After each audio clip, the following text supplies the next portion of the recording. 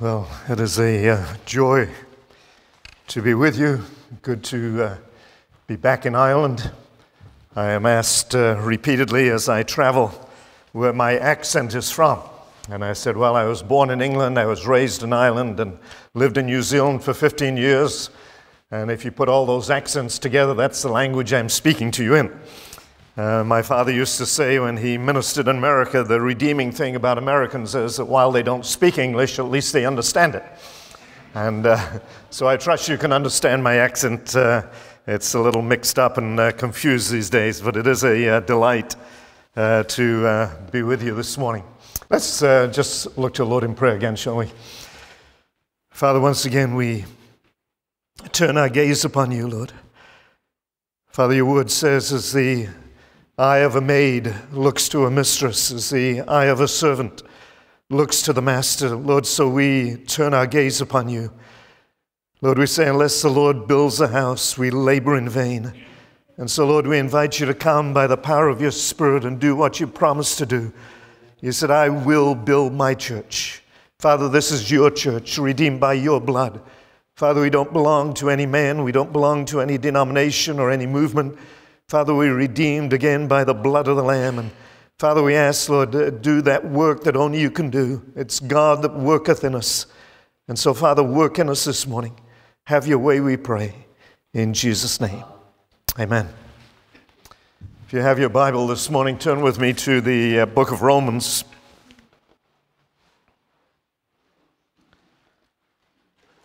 Romans chapter 13. And the last 4 verses, I'm going to read the verses to you, and then I want to give you a very brief outline, and then we will work through the outline together. I'm reading from the New American version here, so bear with me. Verse 11, it says, and do this, or this do, knowing the time, that it is already the hour for you to awaken from sleep. For now salvation is nearer to us than when we believed. The night is almost gone. The day is at hand. Let us therefore lay aside the deeds of darkness and put on the armor of light. Let us behave properly, as in the day, not in carousing and drunkenness, not in sexual promiscuity and sensuality, not in strife and jealousy, but put on the Lord Jesus Christ and make no provision for the flesh in regard to its lusts. I believe this is a very relevant verse of Scripture, passage of Scripture for the day and age in which you and I live. That doesn't mean that the rest of the Scripture is not relevant, but there is a special, I believe, word here for us. I want to give you a very quick outline, and then, like I say, we will work through the outline together. The first thing is it is time to wise up. The second thing, it is time to wake up. The third thing, it's time to clean up. Number 4, it's time to dress up. Number 5, it's time to grow up. Number 6, it's time to lock up or close up. And then we could add a 7th, it is time to act up. That will become evident as we look at this portion of Scripture together. Notice Paul begins. He says, do this, or all of this is contingent upon knowing the time. We have an expression in America, I don't know how popular it is here in Ireland, but it is wise up. And we say to people, wise up. In other words, you don't know what's going on. You've got your head buried in the sand. You're out of touch. You aren't aware of what is happening round about you, so wise up. I think Paul is saying here, spiritually, we need to wise up.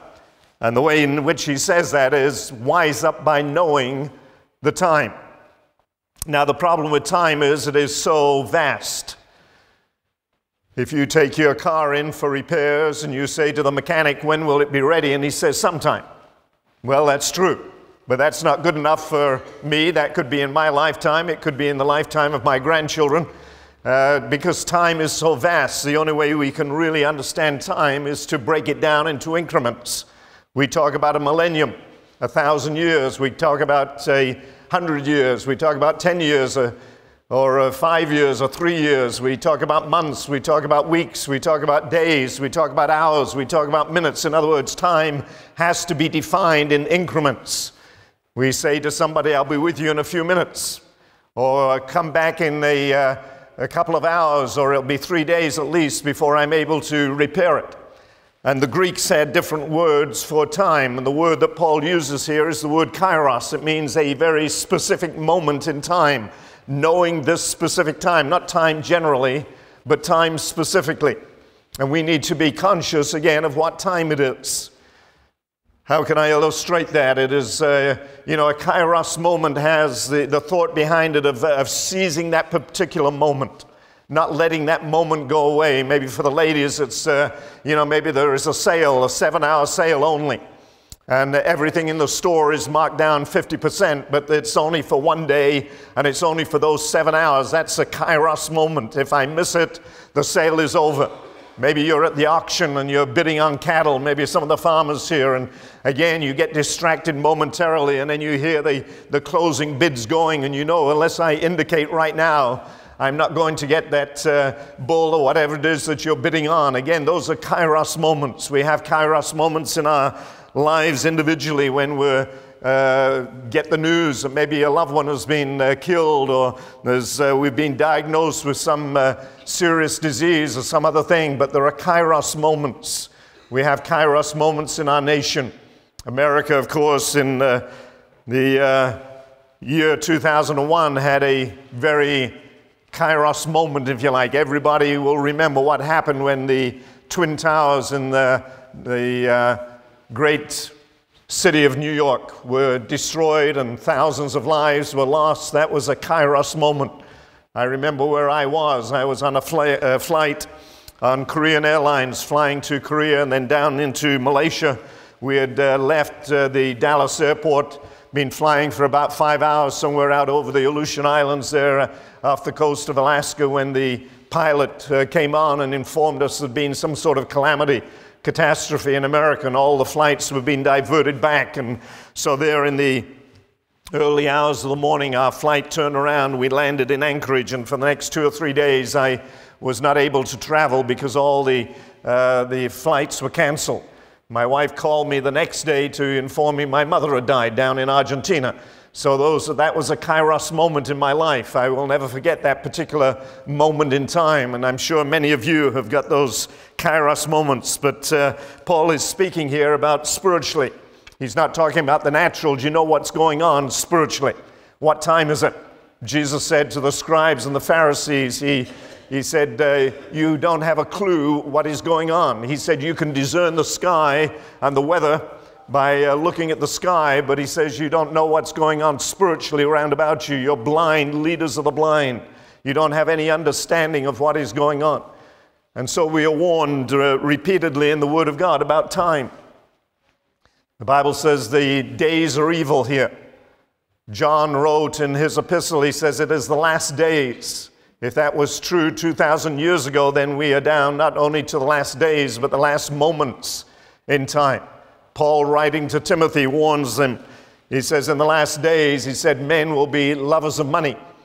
They will be lovers of self, lovers of pleasure, more than lovers of God. Those are all indications, again, of the time in which you and I are living.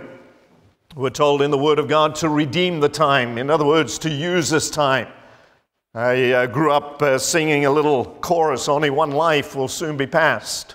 Only what's done for Christ will last. And when I'm dying, how glad I will be that the light of my life was burned out for thee. And so time. The disciples came to Jesus there in Matthew chapter 24, and they asked him a question, what are some of the signs of your coming? And of course, we have read that. I'm sure you have many, many times. We are familiar with that portion of Scripture, and yet, we need to see how relevant that particular portion of Scripture is to the day and age in which we live. Jesus said there'd be wars and rumors of wars. There would be famines and earthquakes and pestilence and so on. I made a list here working on various websites and looking at various articles. Let me just run through some of these. We have had 150 major wars in the world since World War II. Right now we have 190 nations embroiled in some sort of a conflict. Again, Jesus said, when you see wars and rumors of wars, look up, for your redemption draws nigh. He talked about earthquakes. From the year 100 to the year 1800, that's a 1700-year period, there were 21 major earthquakes. Between 1950 and 1991, there were 93. We have an average earthquake every year of one of a magnitude of 8 or higher, 17 of 7 to 8, 134 of 6 to 9, 1,300 from 5 to 5.9, and I won't go on with the list. It is endless. My wife and I just 2 years ago were in the earthquake in Christchurch, New Zealand. We have a daughter that lives there, 4 grandchildren, a son-in-law.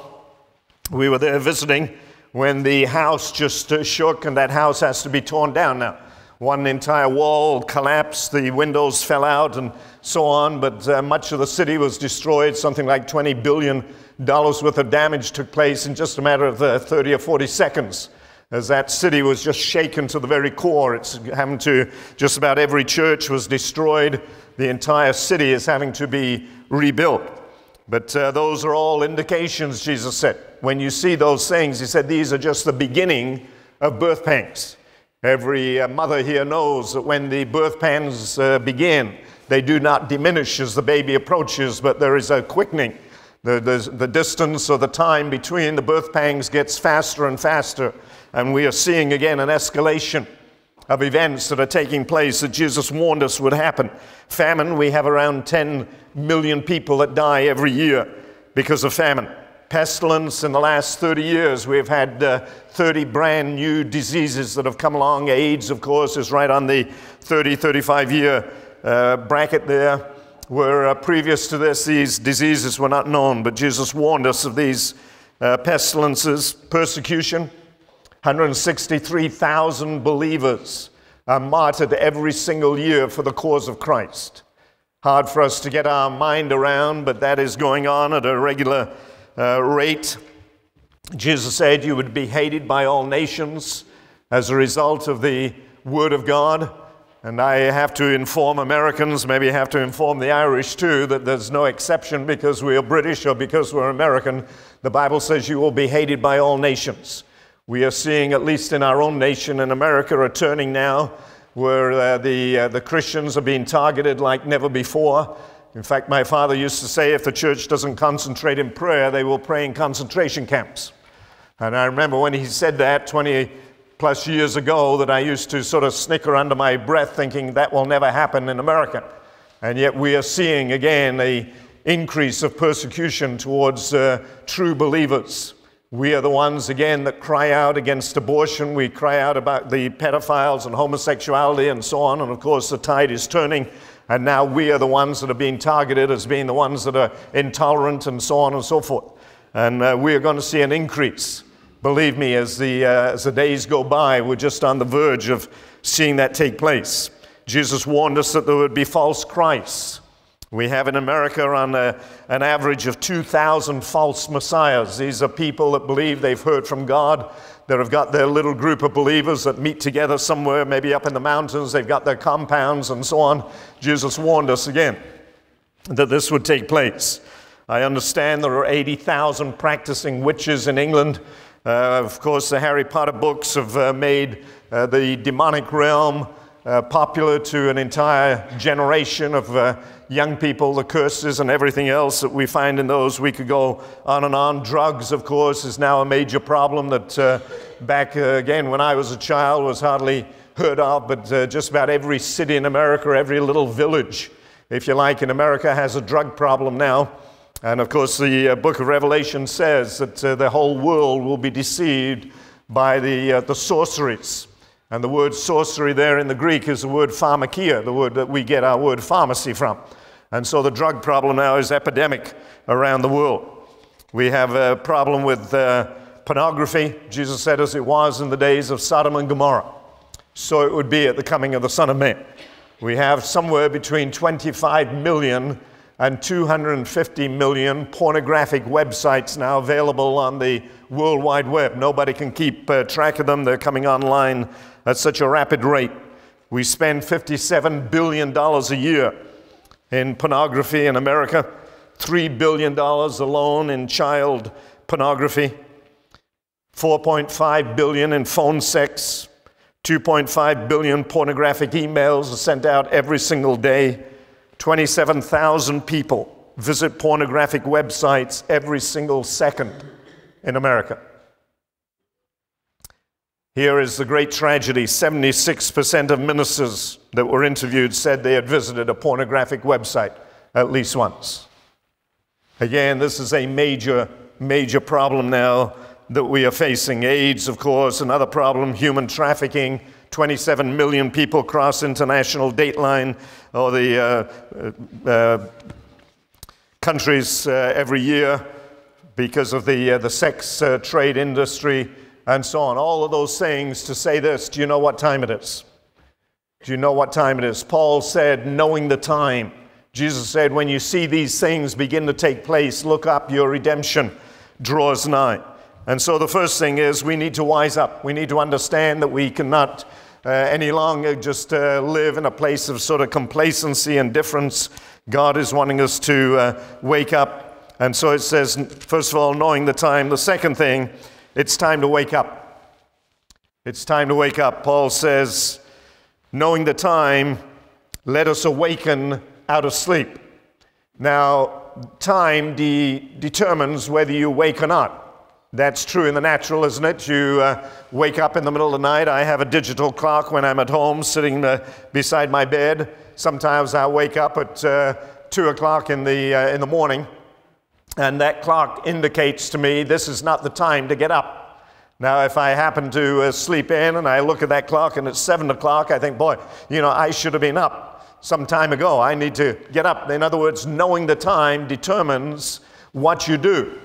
And so Paul says, now that you know the time, it is time for you to awaken out of sleep. Obviously, he is not talking here about sleep in the natural.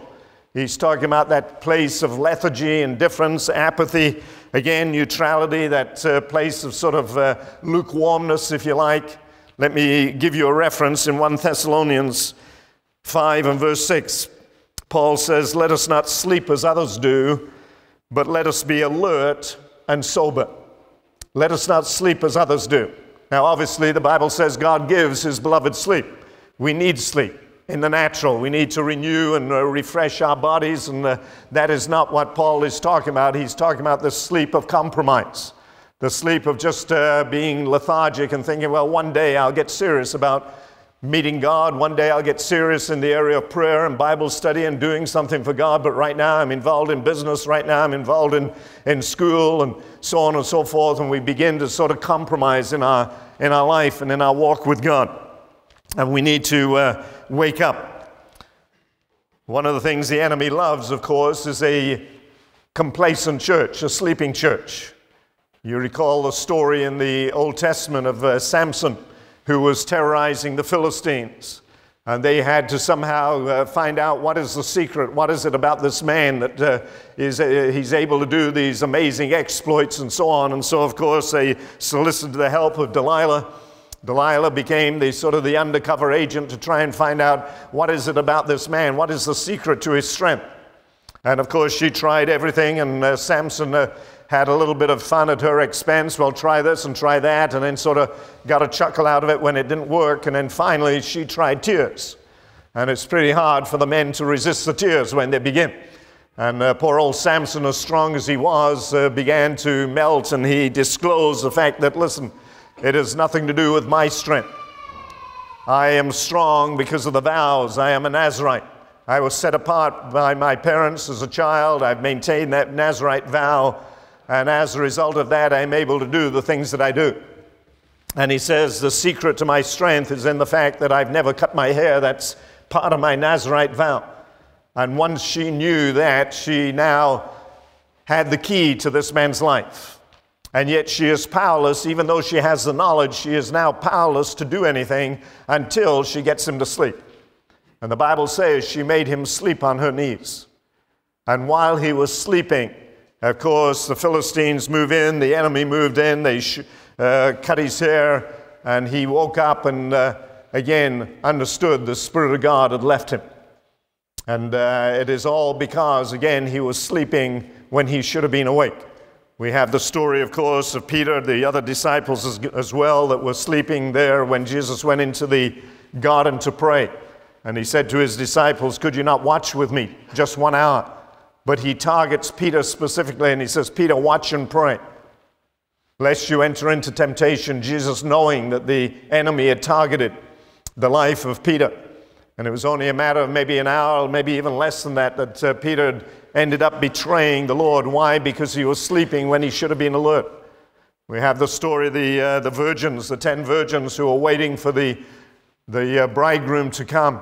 And of course, the Bible says that he delayed his coming. They got drowsy, they fell asleep, and as a result, finally the bridegroom, the announcement was made, the bridegroom came, he's coming. And they woke up, but some of them were not prepared. They didn't have oil in their lamps, but again, they were sleeping when they should have been awake. Matthew 13, we have the story of the man who sowed good seed in his field. And yet the Bible says that while he was sleeping, the enemy came and he sowed tares among the good seed. All of these things took place, again, when men were sleeping. And we need to guard in our own life that we don't become sleepy spiritually, that we don't become indifferent and apathetic and lukewarm, and we settle down in our Christian life. When's the last time you read the Word of God? When's the last time you prayed? When's the last time you witnessed to somebody? It's so easy, isn't it, to become complacent, just to go on again as though nothing is going to change. All things are just the way they were, and we don't have to do anything. God is wanting to stir us. He's wanting us to wake up. He's wanting to get our attention.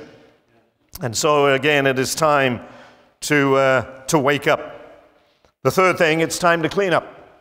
You'll notice, if you have been alert, that this portion of Scripture, Paul is taking a page out of our everyday life, our everyday routine. Everybody here over the age of 5, I guess, or 6, you wake up in the morning, what's the first thing you do? After you wake up, you clean up. After you clean up, you dress up. So Paul is taking a natural illustration here, but he is applying it spiritually.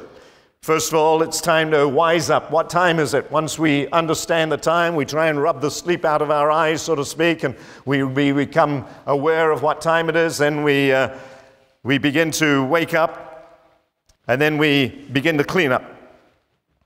Paul says here that we are to lay aside the deeds of darkness. Lay aside the deeds of darkness. Darkness, obviously, is anything that is contrary to the light of God's Word. Men love darkness rather than light. Why? Because their deeds are evil. And this is a time, I believe, in the church when, like never before, we need to be ready for the Lord's coming. The one message that preceded the first coming of the Lord Jesus Christ was a message of repentance. And I believe that the message, again, that God is going to bring back into the church, and I say bring back because it's very rare, at least in our country in America, to hear a message on repentance. We have now become so seeker-sensitive. I don't know, hopefully that has not come to Ireland, but the seeker-sensitive message is that if you are going to fill your churches, you don't want to offend anybody. And the way you offend people is drawing attention to their sin. And so we don't want to mention sin anymore. And so some of these churches are huge, they're colossal, 20, 30, 40,000 people in one gathering. But you'll never hear a message on sin from the lips of those preachers. They're convinced that God has given them a special message, and that message is a message of encouragement. And so the message every single week is one that is very, very positive, very much affirming, and never mentioning sin, never denouncing sin, and so on. And yet I believe that God is going to raise up a voice in these last days, again like John the Baptist, a voice that will denounce sin so that God's people can be set free. And then the only way we can do that, again, is through repentance. And so Paul says we need to clean up. We need to be honest, brutally honest about our condition. Is there darkness in my life? Do I need to lay aside the deeds of darkness? Again, what we do in the natural, we need to do spiritually. I dare say there's nobody here this morning that still has pajamas on. right? You lay aside the clothes that you wear at nighttime, that you sleep in, and you put on clothes for the day. Paul is using the same illustration here, obviously applying it spiritually, but he says lay aside the night attire, so to speak. Lay aside those deeds of darkness and put on, again, the armor of light. The book of Revelation closes. You have that wonderful verse up there, but just prior to that, let me just read you the way the Bible virtually closes is in Revelation 22 and verse 11. Let the one that does wrong still do wrong. Let the one that is filthy still be filthy. Let the one that is righteous still practice righteousness. Let the one that is holy keep himself holy. That's the way the Bible closes, that final challenge. Listen, if you're going to be wrong, be wrong. But if you're going to be holy, be holy. There's a decision that you and I have to make in these last days. Jesus Christ is coming back for a church without spot or wrinkle. My Bible tells me without holiness, no man will see the Lord. No man. No exception. And we need to understand that God is serious. Be ye holy as I am holy. Thank God that He imparts and gives us the grace to do that. It is not something we can do in and of ourselves. But He wants us to live a godly life, a holy life. And He is the one that, again, convicts us by the power of the Spirit of God to do that. Highlights those things in our life that are not pleasing to Him, and then we bring them to the blood. And thank God that the blood of Jesus Christ, God's Son, cleanses from all sin. Not just some sin, from all sin. Whatever your sin is this morning, the blood of Jesus Christ is sufficient if we are prepared to repent and turn and lay aside that thing. I love the portion of Scripture there in John 13 where Jesus comes and He girds Himself, you recall, or basically He strips Himself down, takes a towel, begins to wash His disciples' feet. And when He comes to Peter, Peter objects. It's embarrassing. After all, this one that they call master and rabbi and so on is taking on the form of a servant. And Peter says, you're not going to wash my feet. And Jesus said, Peter, if you don't allow me to wash you, you have no part in me. I believe that Jesus is coming to the church again in these last days. And He's saying, listen, unless I wash you, you have no part of me. We need to know what it is to be clean. We've got to lay aside, again, the deeds of darkness. Anything that you know in your life that is contrary to the Spirit of God, to the ways of God, to the Word of God, has to be laid aside. And we have to get right with God. This is a day when we can no longer afford to just go on complacently, again, not knowing the time. The next thing he says, number 4, it's time to dress up. Again, we clean up before we dress up. Isn't that right? You can see the order here that Paul is using, again, taking a page out of our everyday routine. We wake up, we clean up, and we dress up. Now, one of the things that we are spoiled with, at least in our Western civilization, especially in America, we have so many different types of clothing. You go to places like India and other places, and they dress the same virtually every single day, and the women have their saris and so on. But in America, at least, we have a variety of different clothes. We have casual clothes. We have formal clothes. Most of you are all dressed up this morning because obviously you're going to church and so on, but chances are, if there are some farmers in our midst, and I'm sure there are, that's not the way you ride around on your tractor, is the way you're dressed this morning. I doubt if there's any man here that gets up and puts on his tie and his suit and gets on his tractor and goes out plowing the field. You have a different set of clothing altogether. And the way in which you are dressed contributes to your activities. Isn't that right? My wife and I live opposite a dentist, and if I were to see him come out of his house with a bright red wool shirt on and heavy jeans and steel-toed boots and a chainsaw in his hand, I know he's not going to be doing oral surgery that day, at least not on me. He is dressed to cut down trees and so on. On the other hand, if I see him come out and he's got a sweatband on and a white t-shirt and some white shorts and he's holding a tennis racket, I know that he's going down to play tennis. The way in which you dress determines your activity. Isn't that right? And so notice the way Paul says we are to dress. He says it's time to dress up. He says put on the armor of light. Put on the armor. Now the only reason you put on armor is because you're going to war. The only reason you put on armor is because you have an adversary that is doing everything he can contrary to what God wants you to do.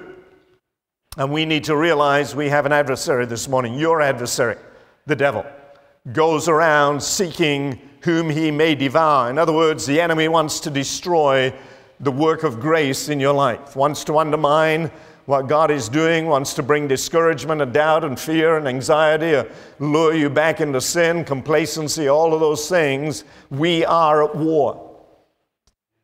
Spiritually, we're at war. And we have to put on the armor of light. Notice again, we've laid aside the deeds of darkness. You do not put on the armor of light over a filthy body, so to speak. There first of all has to be cleansing. There is a divine order, if you like, in this portion of Scripture, that we lay aside one thing and then we put on the armor of light. The Bible does not cover sin. That's an Old Testament concept. The Bible cleanses from sin in the New Testament. And so we are cleansed from sin, and then we put on the armor of light. We are to go to war. We are to go to battle. We are to understand the weapons of our warfare are not carnal, the Bible says, but they are mighty through God to the pulling down of strongholds. And it's time for us to rise up and to again, be the men and women of God that God wants us to be. So it's time that we dress up. Number 5, it's time to grow up. He says, let us behave properly.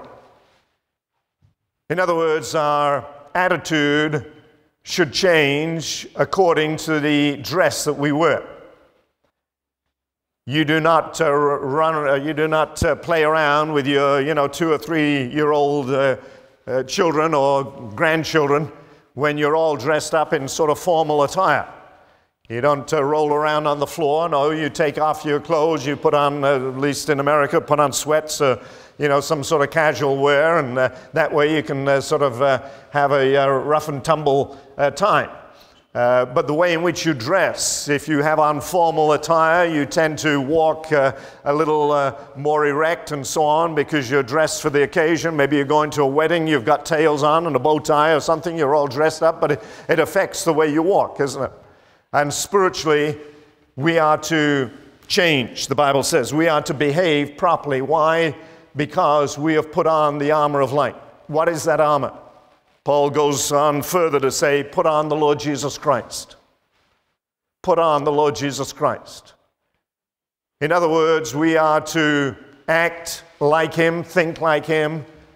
We are to put on the Lord Jesus Christ. If I appeared in this pulpit with a flaming orange hair and a great big red nose and a multicolored striped suit and a great big huge red tie, and I was in a clown outfit, you would expect me to clown around. Why? Because I'm dressed like a clown. If I'm dressed like a clown, it would be strange for me to all of a sudden be very prim and proper. You'd say, this is out of character. I'm expecting this man to do something clownish. I'm expecting him to, keep pulling his handkerchief out of his pocket, a mile long, because that's what clowns do. I expect his shoes to be, about this big instead of, big red toes on them. And why? Because I'm acting as a clown. Now, if I'm acting like the Lord Jesus Christ, and I put on the Lord Jesus Christ, then it should change and alter my behavior. Isn't that right? Everything I do should draw attention to Him. And so Paul says it's time to grow up. He says not being involved in carousing and drunkenness. William Barclay said this is the word that is taken of men walking through a village at nighttime. They're drunk, they're out of control, they're boisterous, and they couldn't care less about the fact that people are trying to sleep and so on. They're just sort of causing a ruckus.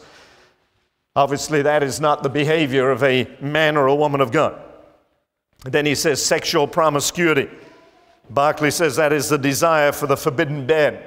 In other words, not having control over your passions and your lustful desires and so on. Sensuality, having no shame regarding sin.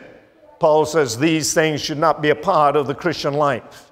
In other words, we have been brought out of the world. Come out from among them and be ye separate. Touch not the unclean thing, God says. Then I will welcome you, and I will be a father unto you, and you will be sons and daughters unto me, saith the Lord. God is looking for a separated people, a people again that exemplify in everything they do the Lord Jesus Christ. It is time to grow up. Excuse me. And then the last one, it is time to lock up. Or if you like, it is time to close up. He says in verse 14, and make no provision for the flesh.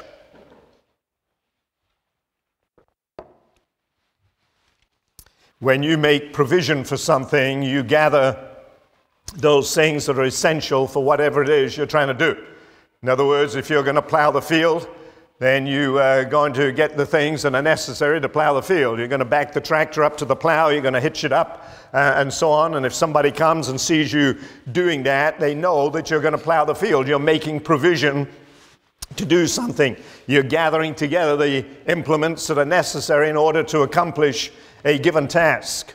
And the Bible says here we are to make no provision for the flesh.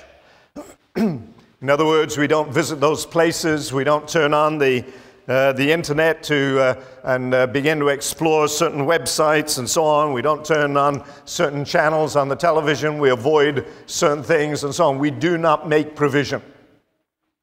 And so we have to lock up. We have to close up, if you like, our lives. One of my jobs when I pastored was after everybody left, I was always the last one out of the building, and it was my job to lock up. I had to go through the various rooms, make sure the lights were out. Excuse me. And the final thing would be to go to the front door and close the door, lock up. Why? Because I did not want to make provision for somebody to come in and take anything out of the church. And so I locked up. Spiritually, we need to do the same thing. The Bible says in the book of Ephesians that we are to make no provision for the flesh, and we are not to give place to the devil. Jesus said, Satan cometh, he has nothing in me. In other words, I am locked up. I am off bounds. I'm off limits to the enemy. The enemy cannot come and take an area of my life, and we need to do the same thing. We need to guard ourselves. And so Paul closes this portion of Scripture by saying, listen, it's time that we locked up. Make no provision for the flesh in regard to its lusts. And then finally, if I can just add one more, it is time to act up, because we go back then to verse 11. And he says, do this or this do. Now I'm making that a positive. In America, many years ago, we had that expression, it's time to act up, meaning it's time to express who you really are. Tragically, the homosexual community began to act up. They came out, as they call it, they came out of the closet, they made their intentions known. It was no longer we're going to be in shame with what we do, and now, of course, that is a growing problem around the world. But it's time that as Christians, again, we acted up in a good sense, that we began to demonstrate again to the world what it is to represent the Lord Jesus Christ. Paul says, do this. Don't think about it. Don't just study it and meditate on it and so on and so forth, but act upon it. Somebody prayed in the prayer meeting this morning that we would not just simply be hearers of the word, but we would be doers. I think too often we are hearers of the word.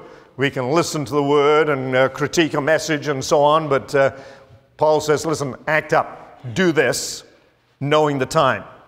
And I trust this morning that God will stir you, and again, as we spend our week together, and we get into the Word of God, that God, you would allow the Spirit of God to begin to do that work that He wants to do in your life. God is wanting to bring us to a greater realm of understanding, greater realm of maturity in these last days. We need to understand what God is doing and be prepared to be laborers together with Him.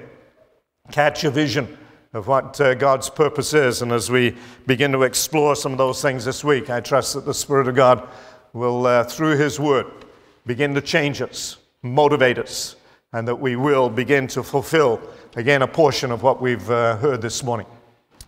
God bless you.